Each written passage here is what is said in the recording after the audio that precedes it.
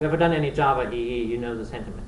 That there's a lot of boilerplate that you have to do the simplest thing. It's a very powerful framework, but it's not very programmer friendly. That you just have to as a programmer, you just have to write a lot of very boring code in order to get going. They've simplified that to a good degree. EE5 and EE6 are much better, but still, it's not an easy. It's not as easy as it should be. And the problem is Java. Java is not malleable enough. It's not rich enough to make you kick out the boilerplate. Other languages are, and we're going to see some of those. So Java is not what's called the end of history. People really thought for a while that it would be. If you go back 10 years ago, there was a great deal of complacency. People kind of felt that they had arrived. Maybe Java wasn't perfect, but it was so near to perfection that people just kind of weren't that interested in programming languages anymore, and they thought it had arrived. The End of History is the title of a well-known book that came out 10, 15 years ago, where this Professor Francis Fukuyama argued that Western civilization and the capitalist system has dominated the world, and that was going to be the point to which everything would converge. Everything would look like America. And as we now know, of course, history has marched on, and this country may well be left behind, and something else may happen. So one shouldn't count on the end of history. And so the other thing that we now notice is that the Java story for concurrency is not great. Java concurrency was invented when, well before people were concerned about multi-core, when the model for concurrency was lots of users for short blips of time hitting a web server. And that's an important aspect of concurrency, but it's not the only thing. And the other thing that, of course, is sad about Java is that client deployment is not working as well as it should. If you look at your desktop, how many Java apps do you actually run? Like you and I run one, Eclipse. But what else? And this for what was supposed to push Microsoft off the desktop, so that's kind of sad. And there were many technical reasons why this didn't really work out. And then operating systems have been enhanced, and the library is kind of falling behind. And part of that was, of course, the history that Java was then maintained by Sun Microsystems, and Sun ran out of steam.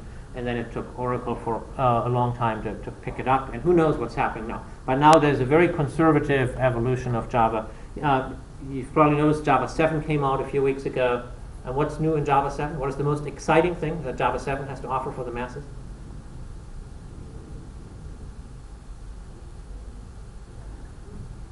Name one feature in Java 7.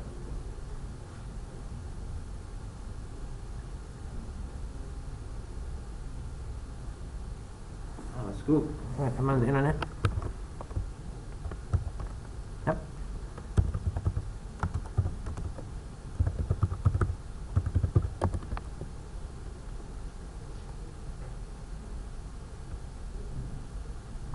So here you find a complete list of features, and let's see if someone blogged about it. Here we have a blog. Someone says, okay, and what does he want to point out as the most exciting feature? Strings and switch. Ladies and gentlemen, you can now use strings in a switch statement. That is not what I would call rapid advance in language technology, right? So, and that is the most exciting feature in Java 7. So Java is kind of progressing at a very slow pace, and what you have is an explosion of new and interesting languages. So in the slide I say the Cambrian explosion. If you remember your biology class, a long time ago, and I don't remember when, in the history of the Earth, there was this phase where out of a sudden a huge number of life forms evolved, very strange looking creatures, and then they, a few 100 million years later, vanished again, before the dinosaurs ever roamed the Earth.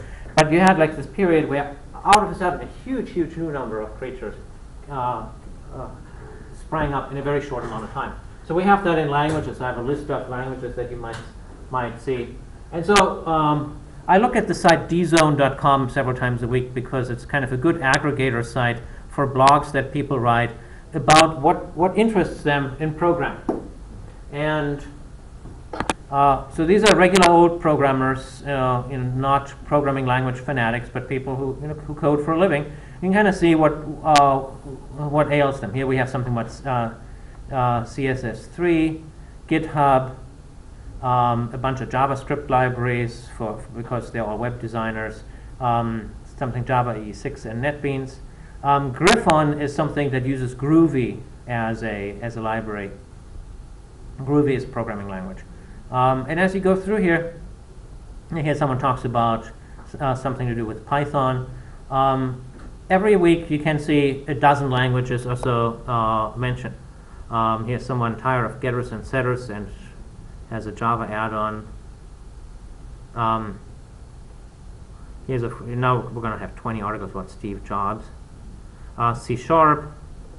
And so when you look at the kind of languages that are mentioned there, you see a lot of Ruby and Groovy, the P's, Python, PHP, and Perl, JavaScript, quite a lot of that now. Java FX, I guess, there was a flurry a while ago, but not so much. Flex, the same thing, those seem to be waning. On a given week, there's going to be several Scala articles. I haven't seen anything about Newspeak for a while, but Clojure kind of competes with Scala for attention by the in crowd. And so there are all of these different languages, and some of them are optimized for very fixed tasks. Well, you would learn ActionScript or Flex if you wanted to do that kind of Adobe, what's that thing? Flash program. You would learn PHP. Okay, I have no idea why anyone would want to learn PHP, but people do. And some of these languages aim to be the next language that you all should be using. Scala, for example, wants to be your next programming language. And it might be. So there's this huge interest right now that people are saying, what comes after Java? And no one knows. But people are trying different things. Just a few weeks ago, out of two different organizations, groups tried to come up with some proposals for language that's halfway between Java and Scala. They said Java is obviously not going to cut it anymore. Scala is pretty complicated. Can we do something in between? So within weeks, two different organizations proposed something, and that'll come to some fruition in the next months or so. And again, if you're in the business of selecting technology, you want to have the ability to cut through those claims pretty quickly, and that's where it really helps to have some knowledge of language theory. All right, so like I say, the challenges that are ahead here are concurrency, and that's the biggest problem that everyone's facing. That concurrency is the new normal. You're going to have to expect that the processor that your program runs on has more cores than anyone can keep busy, and you need to figure out how to do that. Or one needs to figure out how can one design a language so that the programmer doesn't have to figure out too much. Now, I say it would be nice to have automated concurrency, just like you have automated garbage collection. And for some problem domains, that's actually possible. So as an example, when you use Java 7, one of the more interesting Java 7 features that you will never see advertised anywhere is that if you take an array and you run sort on it, it's automatically parallelized. So if your processor has more than one core, just calling sort automatically uses the second core. And that's kind of nice, right?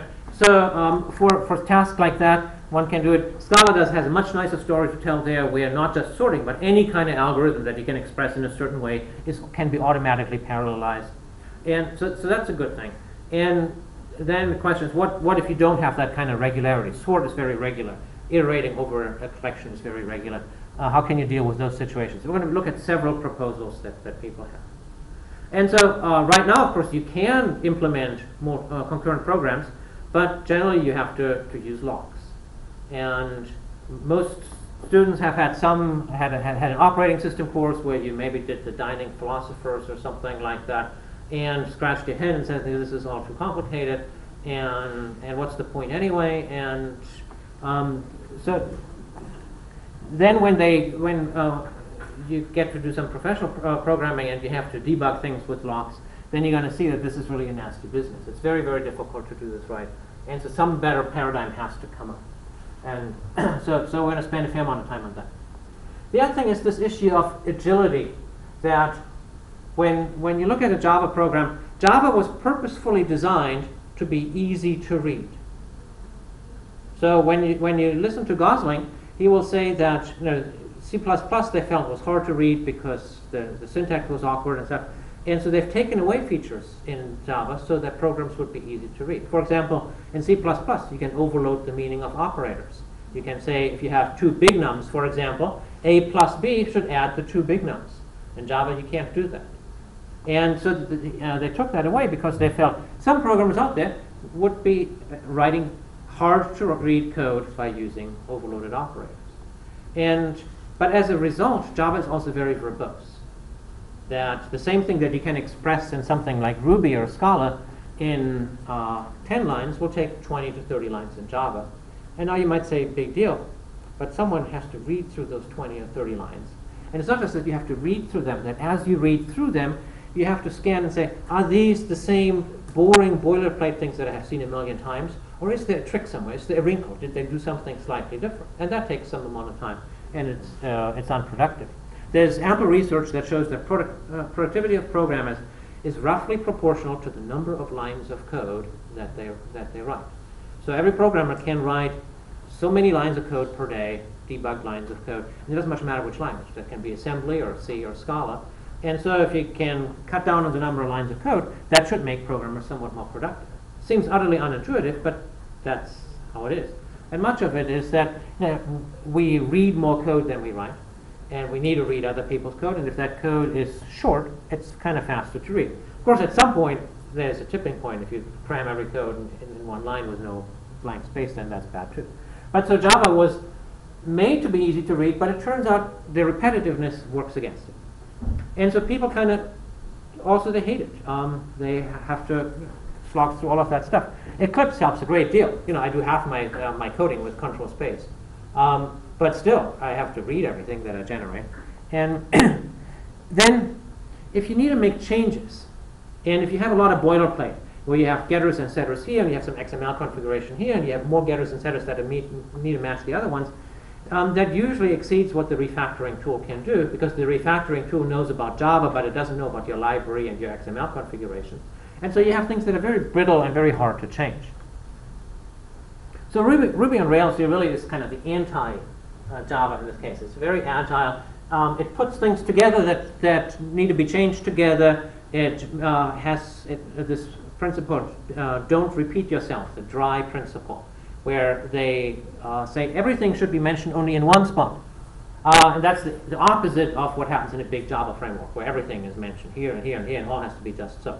Don't get me going with Java server faces. If I had $1 for every time that I named something here one way and there another way, and then it takes 5 minutes for your app to come up, and then you go duh. And so many 5-minute and duh cycles, and your day is done. So, and so what does it take to make a language agile? Rails programmers have a high price to pay, 2 high prices. Number one, they have to learn Ruby. And Ruby is weird. You'll see. You'll see why I say that. And number 2, Ruby is not strongly typed. So they're going to face a lot of errors during development that the compiler can't catch. So is there a better way of doing it? Can you have agile in a language that's sane, that has better compile time checking? And so we'll talk about that. The other thing is that it's kind of a curse on the world that you have these little languages everywhere. I've seen projects where you use JavaScript for, of course, on the web page, where then some Flash components, they use ActionScript for that, and then someone puts it in their mind to use Lua, whatever goes on in their mind, I don't know, but they do. And then, of course, you use Bash for some automation, and then they use PHP to write the web pages, and then they have some Java backend. And so you have all of these languages, and it makes it hard to staff, because now someone goes on vacation, and you can't just tell the Java guy, well, why don't you deal with that Lua code? And so it's kind of unfortunate. Also, it means that if you are actually on your own working on such a project, you know that it takes a certain amount of time. It probably takes between 6 months and a year to be really fluent in a language, where your fingers think the language. at this point I would imagine that either in Java or in C++, you can program